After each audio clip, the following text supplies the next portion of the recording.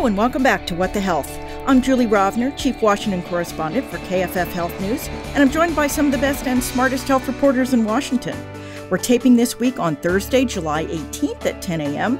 As always, news happens fast and things might have changed by the time you hear this. So here we go.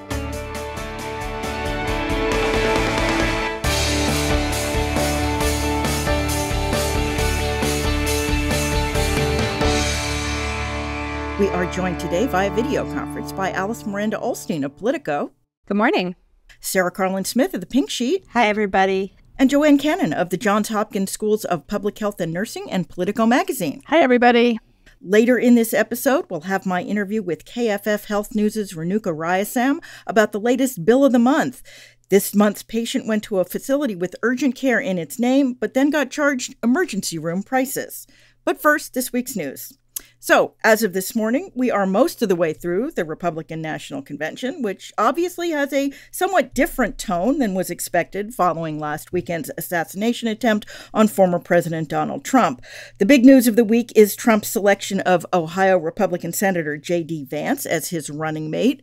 Vance has only been in the Senate since 2023, had not served previously in public office, and he doesn't have much of a record on much of anything in healthcare. So what do we know about what he thinks?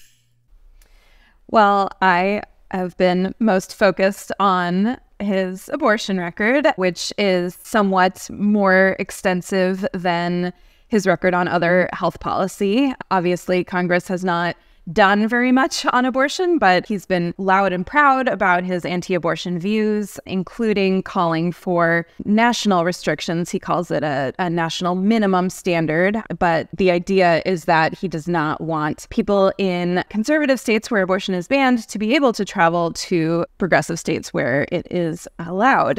He has given interviews to that effect. He has signed letters to that effect. He has called for enforcement of the Comstock Act, which, as we've talked about before, this long dormant statute that prohibits the mailing of abortion drugs or medical instruments that could be used to terminate a pregnancy. And so this is a very interesting moment to pick Vance. The Republican Party is attempting to reach out to more moderate voters and convince them that they are hoping to leave this issue to the states. Vance's record somewhat says otherwise. He also opposed efforts in his own state of Ohio to hold a referendum that ended up striking down that state's abortion ban. So definitely a lot for Democrats to go after in his record, and they are not wasting any time. They are already doing it. Yeah, I'm kind of surprised because Vance, very much like Trump, has been kind of everywhere, or at least has said that he's kind of everywhere on abortion. But as you mentioned, Alice, you don't have to look very hard to see that he's pretty doctrinaire on the issue. Do you think people are going to buy this newer, softer Republicanism on abortion?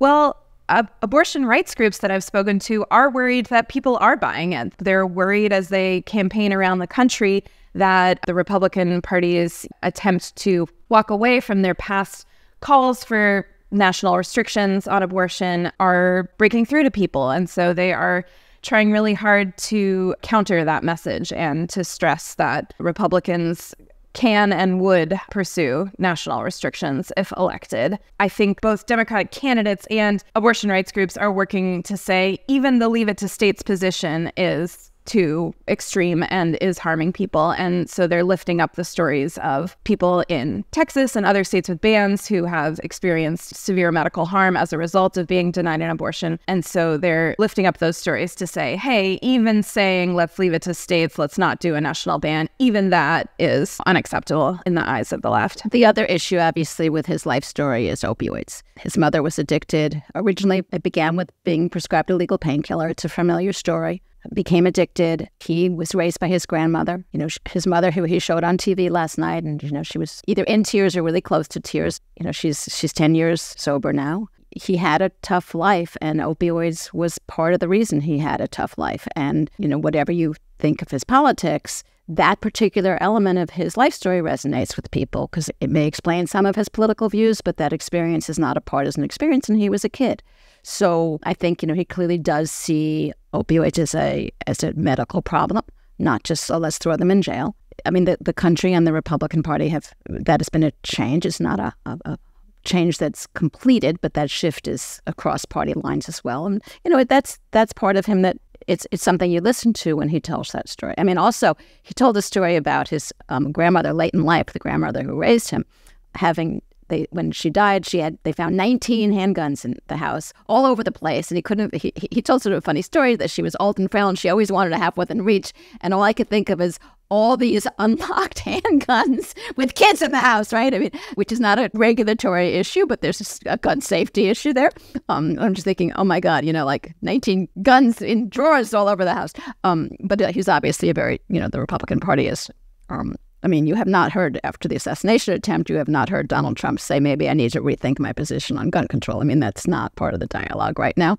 I think having someone with that experience talking about it the way he does is a positive thing, really, saying, here's what we went through, here's why, here's how awful it was, here's how difficult it was to get out of it, and this is what these families need. I mean, that is... Although it's a little bit ironic because he's very anti-social programs in general. Sort of a bad track record of trying to address the opioid crisis. He had sort of a charity he started that he sort of ended, I guess, about when he was running for Senate, that really was deemed sort of non-successful. It also had questionable ties to Purdue Pharma that's sort of responsible for the opioid crisis. And the other thing that you sometimes hear in both him and Trump's rhetoric is sort of the blaming of immigrants and the drug cartels and all of that stuff for the opioid crisis. So there's a little bit of use of the topic, I think, to sort of draw up anti-immigrant sentiment and not really think about how to address the actual health struggles. When he talks about his family, he's not saying China sent my mother fentanyl. I think it is good for people to hear stories from the perspective of a family who had this, as it is a health problem, reminding people that this is not thugs on the street shooting heroin. It's a substance abuse disorder. It's a disease. And so I think the country's come a long way, but it isn't where it needs to be in terms of understanding that it's a behavioral health problem.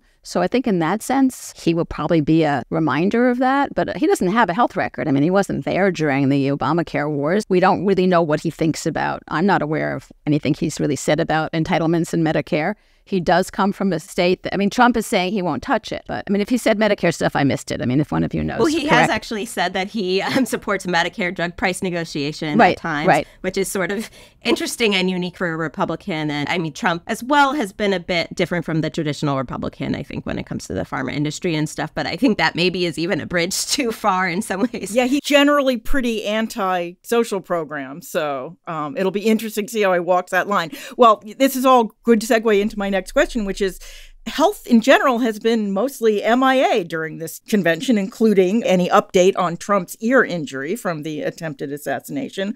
Are we finally post repeal and replace in the Republican Party, or is this just one of those things that they don't want to talk about but might yet take up if they get into office? We don't know what the balance of power is in the Senate and House, right? That's going to be part of it. If they have if they capture both chambers with huge majorities, it's a new ballgame. Whether they actually try to repeal it versus there's all sorts of ways they can undermine it.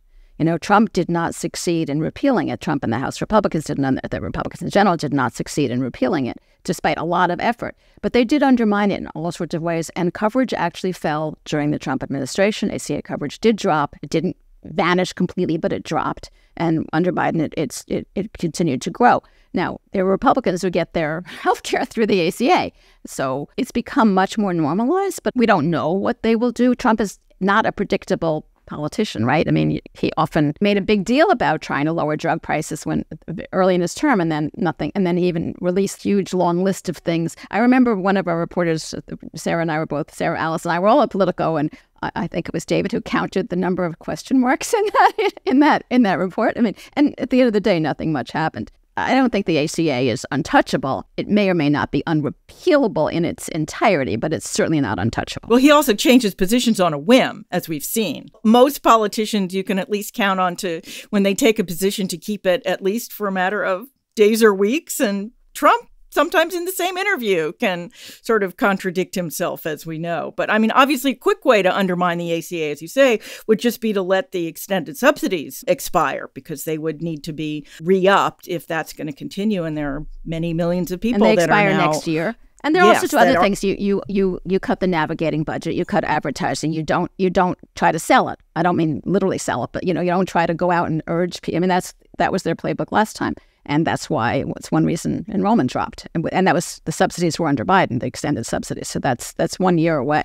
But it's no surprise that this hasn't been a big topic of discussion at the RNC. I mean, polling shows that voters trust Democrats more on healthcare. It's one of their best issues. It's not a good issue for Republicans. And so it was fully expected that they would, stick to things that are more favorable to them, crime, inflation, whatnot. So I do expect to hear a lot about healthcare at the DNC in a few weeks. But beyond that, we do not know what's going to happen at the DNC.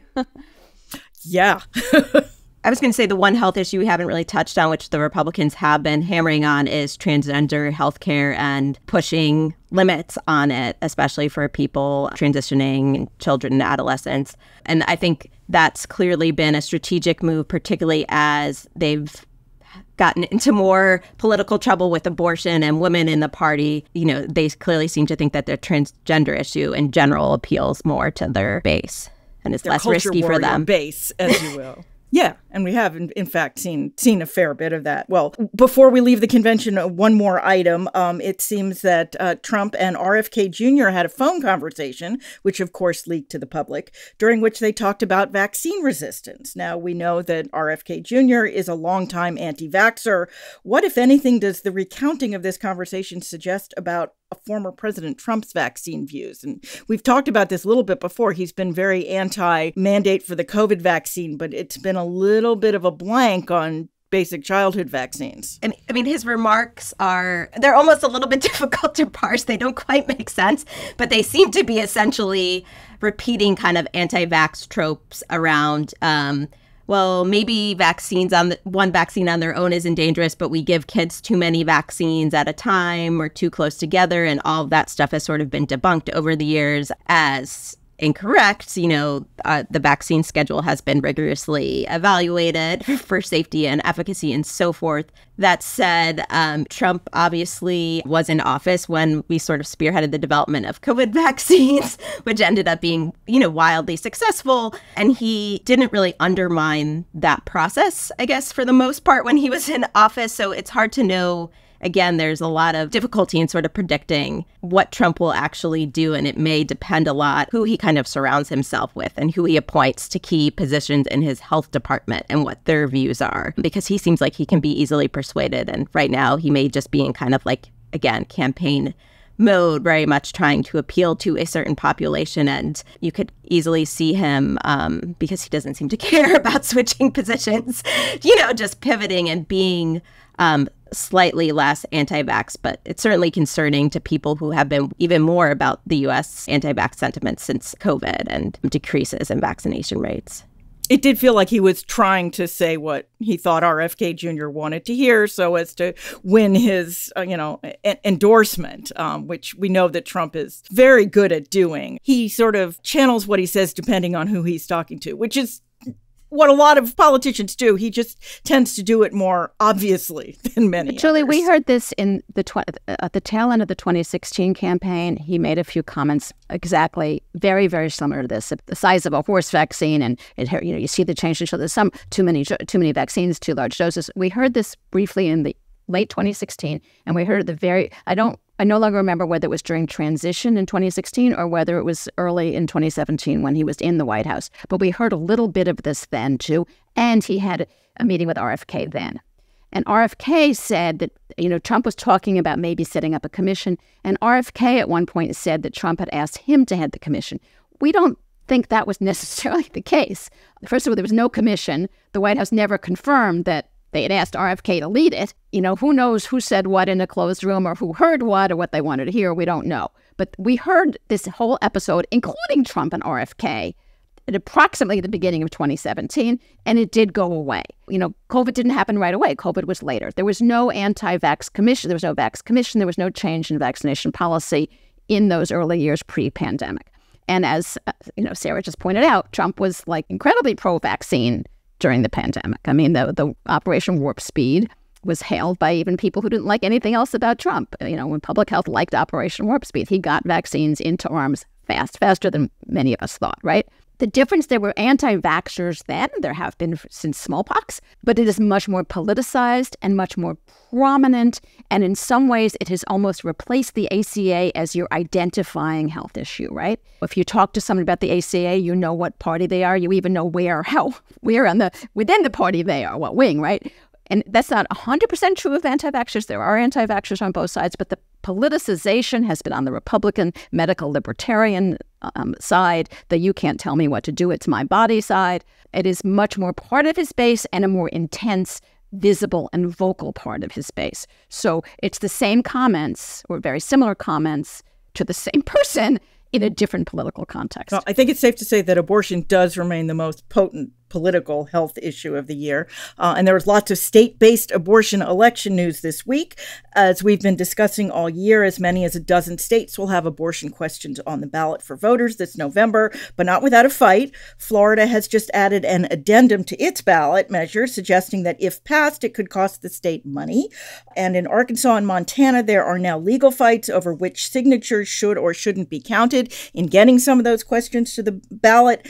Alice, in every state that's voted on abortion since Dobbs, the abortion rights side has prevailed.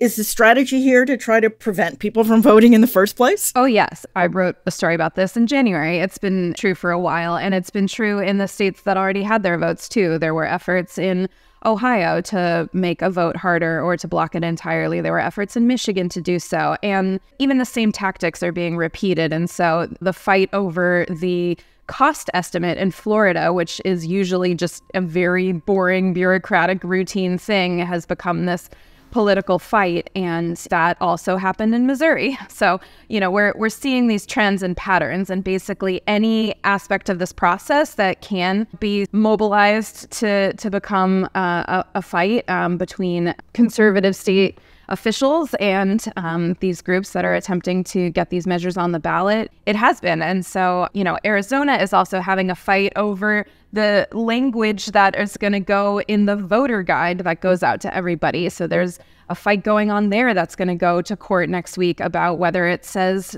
fetus or unborn child. So all of these little aspects of it, there's going to be more lawsuits over, signature validation. And so it's going to be a knockdown, drag out fight to the end. It's been really interesting to see that conservative efforts to mount these so-called decline to sign campaigns where they go out and try to just convince people not to sign the petition, those have completely failed. Even in states that haven't gotten the kind of national support and funding that Florida and Nevada and some of these states have, even those places have met their signature goals. And so they're now moving to this next phase of the fight, which is these legal and bureaucratic challenges. This is going to play out, I suspect, right almost until the last minute in terms of getting some of these on the ballot. Meanwhile, here on Capitol Hill, there's an effort underway by some abortion rights backers to repeal the 1873 Comstock Act, which some anti-abortion activists say could be used to establish a national abortion ban.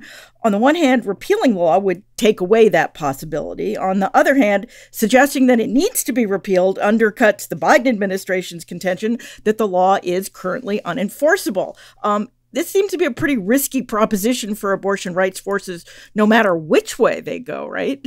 Well, for a while, the theory on the abortion rights side was, we shouldn't draw attention to Comstock because we don't want to give the right the idea of using it to make a backdoor abortion ban. But, that doesn't really hold water anymore because they clearly know about it and they clearly have the idea already and are, open about their desire to use it in, documents like Project 2025, in, letters from lawmakers, urging enforcement of the Comstock Act. And so the whole... in concurring opinions in Supreme Court Exactly. Yeah. In, legal filings in Supreme Court cases from the plaintiffs. So clearly the whole don't give the right the idea thing is not really the strategy anymore. The right already has the idea. And so now I think it's more, like you said, about undercutting the legal argument that it is not enforceable anyway. But those who do advocate for its repeal say, why wouldn't we take this tool out of contention. But this is sort of a philosophical fight because they don't have the votes to repeal it anyway. I think the idea is if you bring it up, you put Republicans on the record. Sure, but they've been doing that on so many things. I mean, they've been doing that on IVF. They've been doing that on contraception. They've been doing that on abortion. They've been doing it on, the right to travel for an abortion. They've been doing it over and over and over. And I don't see a lot of evidence that it's making a big impact in the election. I could be wrong, but I think that's the current state of things. Yeah, I'm with you on that one.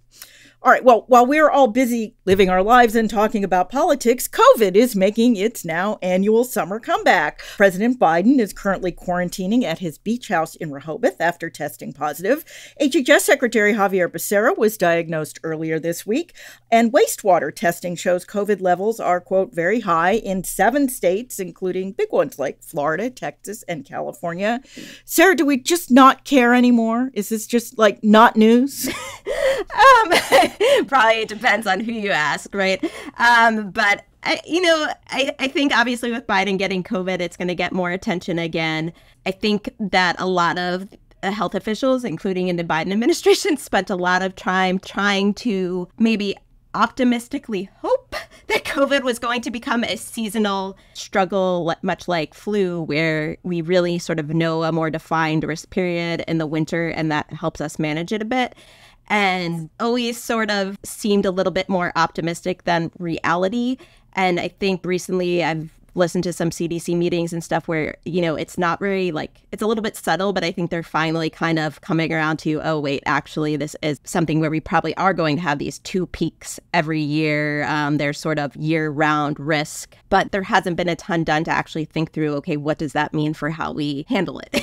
In this country, every year they have been approving a second vaccine for the people most at risk, although uptake of that is incredibly low. So it does seem like it's become a little bit of a neglected public health crisis. And certainly in the news, sometimes when something kind of stays at this sort of constant level of problem, but nothing changes, it can sometimes, I think, be harder for news outlets to figure out how to draw attention to it. It does seem like, most of the prominent people who have been getting it have been getting mild cases. I imagine that sort of has something to do. We're not seeing even Biden, who's, as we all know, 81, is quarantining at his beach house. Right. If you kind of stay up to date, as the terminology is on, your vaccinations, you don't have a lot of, high risk conditions. If you are in certain at-risk groups, you get Paxlovid. For the most part, a lot of people are doing well. But that said, I think I'm afraid to say the numbers, but if you look up the amount of deaths per week and so forth, it's still quite high. We're still losing, again, more people are still dying from COVID every year, quite a few more than from the flu. One thing I think people have also pointed out is, when new babies are born, you can't get vaccinated until you're 6 months. The under 6-month population has been impacted quite a bit again. So it is that tension. And we saw it with the flu before COVID, which is every year. Flu is actually a very big issue in the U.S. in the public health world for hospitals and stuff, but the U.S. never quite put enough maybe attention or pressure to figure out how to actually change that dynamic and get better flu vaccine uptake and so forth. And the intense heat makes it, COVID is much more transmissible inside than outside. And the intense heat, we're not sitting around enjoying warm weather. We're inside hiding from sweltering weather. We're all in Washington or the Washington area, and it's been hot with a capital H for weeks here, weeks. So people are inside. They can't even be outside in the evening. It's still hot. So we think of winter as being the indoors time in most of the country, and summer sort of the indoors time in only certain states. But right now, we are in more transmissible environments for COVID. Meanwhile, right. while we're all trying to ignore COVID, we have bird flu that seems to be getting more and more serious, although people seem to just not want to think about it. We're looking at, obviously in many states, bird flu spreading to dairy cows and therefore spreading to dairy workers. Sarah, we don't really even know how big this problem is, right? Because we're not really looking for it. That seems to be one of the biggest concerns of people in the public health virology community who are criticizing the current response right now is just we're not testing enough, both in terms of animal populations that could be impacted and then the people that work or live closely by these animal populations to figure out how this virus is spreading, how many people are actually impacted, is the genetics of the virus changing, and the problem of course, then is if you don't do this tracking, there's a sense that we can get ourselves in a situation where it's too late. By the time we realize something is wrong, it's going to already be a very dangerous situation. Yeah, I mean, before COVID, the big concern about a pandemic was bird flu. And was bird flu jumping from, birds to other animals to humans, which is exactly what we're seeing, even though we're not seeing a ton of it yet. We're not seeing a ton of it, and in its current form, to the best of our knowledge, it's not it's not that dangerous. The fear is the more species it's in and the more people it's in, the more opportunities it has to become more dangerous. So just because people have not become seriously ill, which is great, but it doesn't mean it stays great. We just don't. Sarah knows more about this than I do, but the flu virus mutates very easily. It combines with other flu viruses. That's what you hear about type A and type B and all that. I mean, it's not a stable virus, and that is not I'm not sure if stable is the right. It's why we need a different flu shot every year. Right, and the flu shots we have, bird flu is different. So, well, we will continue Sarah to watch that. Sarah can correct anything I just got wrong, but I think the gist was right. Sarah's right. nodding. All right. Well, finally, one follow-up from last week in the wake of the report from the Federal Trade Commission on self-dealing by pharmacy benefits managers. We get a piece from the Wall Street Journal this week documenting how much more mail-order pharmacies, particularly mail-order pharmacies owned by said PBMs, are charging. Quoting from the story, branded drugs filled by mail were marked up on average 3 to 6 times higher than the cost of medicines dispensed by chain and grocery store pharmacies, and roughly 35 times higher than those filled by independent pharmacies. That's according to the study commissioned by the Washington State Pharmacy Association. It's not been a great month for the PBM industry. Sarah, I'm going to ask you what I asked the panel last week. Is Congress finally ready to do something? It seemed like Congress has finally been ready to do something for a while. Certainly both sides have passed legislation in committees and so forth, and it's been pretty bipartisan. So we'll see. I think some of it costs, I forget if some of it costs a little money, but some of it does save, and that's always an issue. And we know that Congress is just not very good at passing like standalone bills on particular topics. So I think the key times will be to look at, when we get to any big, end of year funding deals and that sort of thing, depending on all the dynamics with the election and the lame duck. But I mean, this has been so bipartisan. I mean, there's bipartisan irritation in both houses, in both parties. Right. I think the antitrust sort of element of this with PBMs kind of appeals to the Republican side of the aisle quite a bit. And that's why there's always been a bit of bipartisan interest. And the question sort of becomes, PBMs sort of fill the role that in other countries, government price negotiators fill. And that's not particularly popular in the U.S., particularly on the Republican side of the aisle. And so most of the legislation that is pending, I think, will maybe hopefully get us to some transparency solutions, tweak some things around the edges, but it's not really going to solve the crisis. It's going to be a very sort of DC health policy move, which is kind of take some incremental steps that might eventually move us down to later reforms, but it's going to be slow moving whatever happens. So PBMs are going to be in the spotlight for probably a while longer. Yes. Which popular issue moves slower, drug prices or gun control? All right. Well, finally this week, the health policy community has lost another giant. Gail Walensky, who ran Medicare and Medicaid under the first President Bush, and the advisory group MedPAC for many years after that, died of cancer last week at age 81. Gail managed to be both polite and outspoken at the same time, a Republican economist who worked with and disagreed with both Democrats and Republicans, and who I think it's fair to say was respected by just about everyone who ever dealt with her. She taught me and lots of others a large chunk of what I know about health policy. She will be very much missed. Joanne, I guess you worked with her probably as long as I did. Yeah, I'm the one who told you she had died, right? That's true. I think that when I heard her speak in a professional setting in the last few years, she talked to her about herself, not as a Republican health economist, but as a free market health economist. She was very well respected and very well liked, but she also ended up being a person without a party. But she was a fixture and she was a nice person. And she wasn't afraid to, to say, when she was the head of MedPAC, she made a lot of people angry. She made a lot of Republicans angry in some of those sort of positions that she took. She basically called it as she saw it and let the chips fall. And Julie, she went to Michigan, right? Yes, and she went to Michigan. That's true.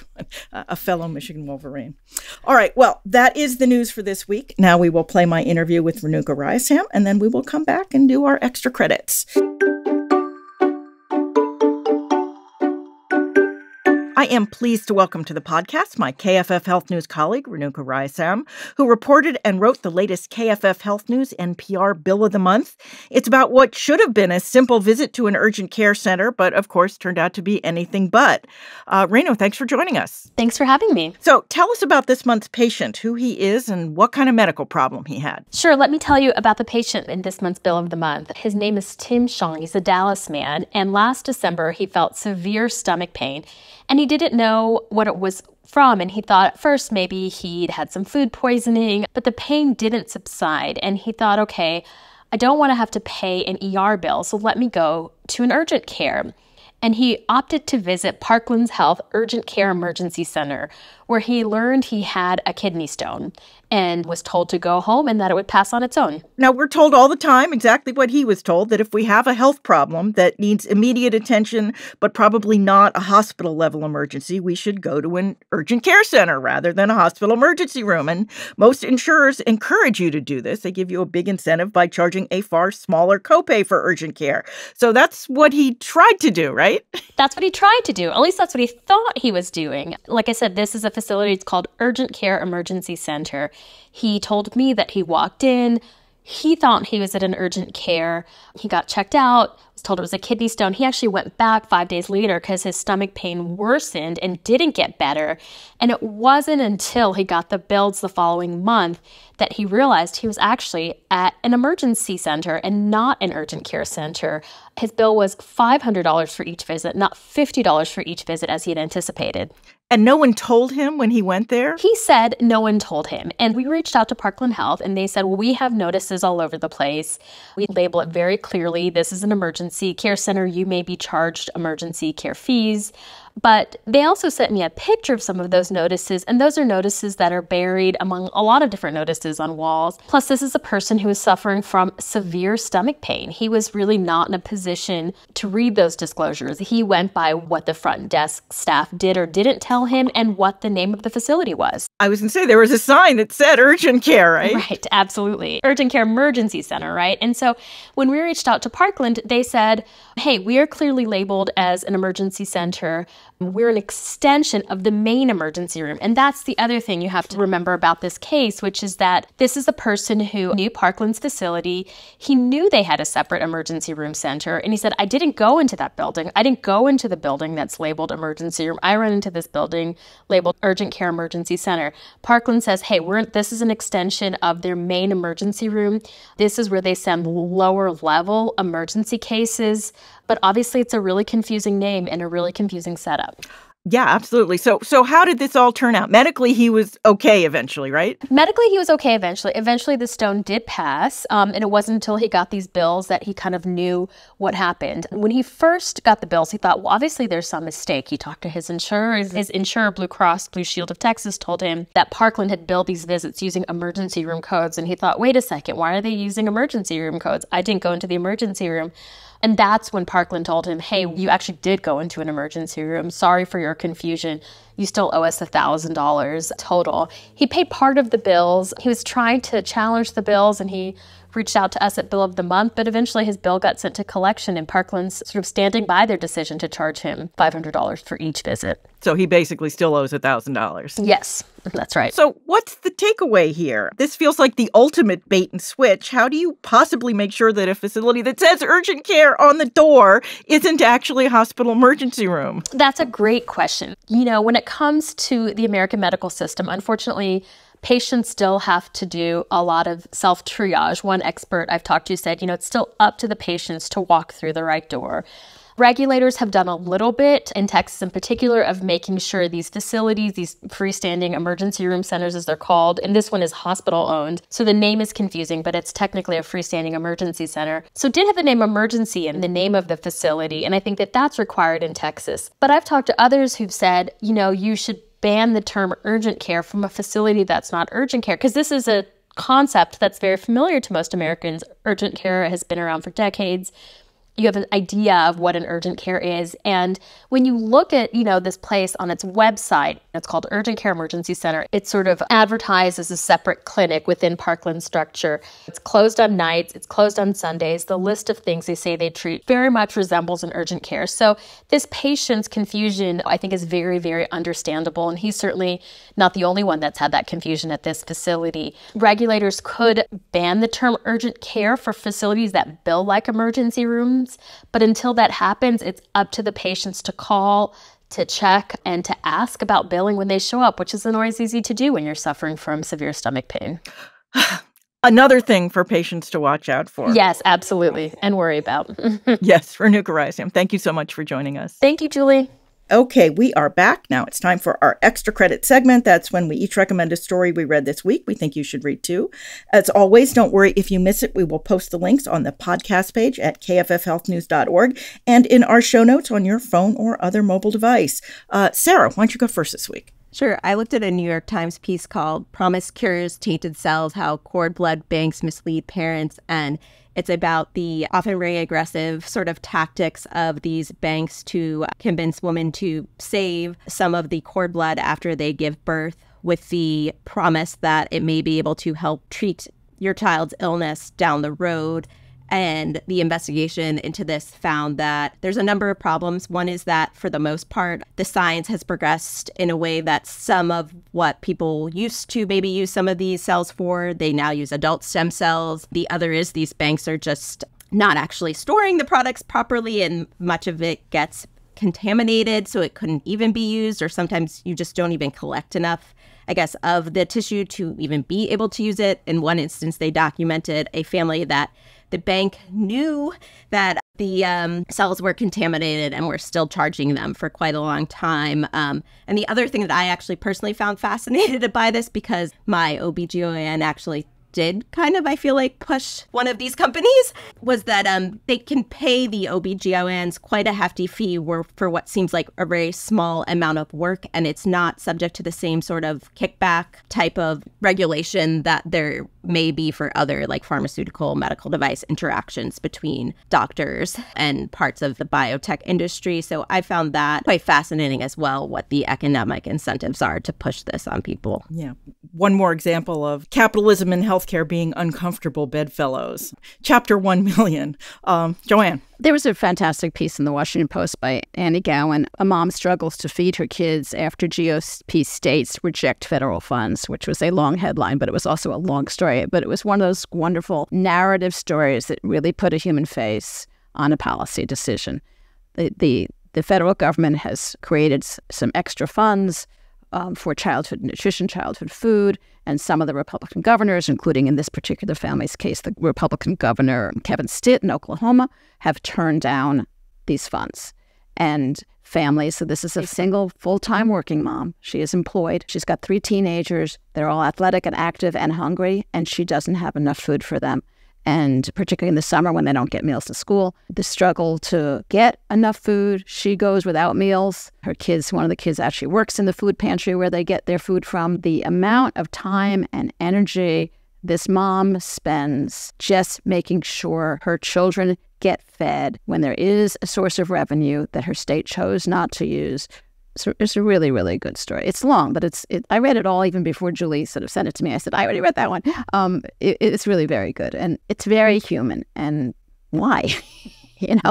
Policy affects real people. This is hungry teenagers. One of the things this is journalism is for. Right. And they're also not eating real healthy food because they're not living on great fruits and vegetables. They're living on starchy stuff. Alice. I chose a good piece from ProPublica called Texas Sends Millions to Crisis Pregnancy Centers. It's meant to help needy families, but no one knows if it works. And it is about just how little oversight there is of the budgets of taxpayer dollars that are going to these anti-abortion centers that in many cases use the majority of funding not for providing services. A lot of it goes to overhead. And so there's a lot of fascinating details in there. These centers can bill the state a lot of money just for handing out pamphlets, for handing out supplies that were donated that they got for free. They get to charge the state for handing those out.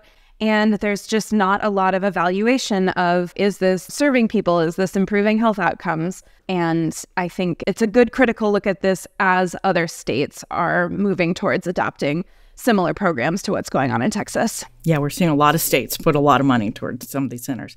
Well, my extra credit this week is from Time Magazine. It's called We're Living in a Nightmare Inside the Health Crisis of a Texas Bitcoin Town by Andrew Chow. And in case we didn't already have enough to worry about, it seems that the noise that comes from the giant server farms used to mine Bitcoin can cause all manner of health problems for those in the surrounding areas, from headaches to nausea and vomiting to hypertension.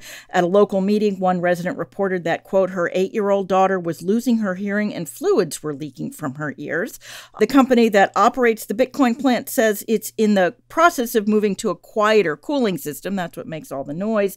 But as cryptocurrency mining continues to grow and spread, it's likely that other communities will be affected in the way the people of Granbury, Texas have been. All right, that is our show for this week. As always, if you enjoy the podcast, you can subscribe wherever you get your podcast. We'd appreciate it if you left us a review. That helps other people find us too. Special thanks, as always, to our technical guru, Francis Ying, and our editor, Emery Hudeman. As always, you can email us your comments or questions. We're at whatthehealth, all one word, at kff.org.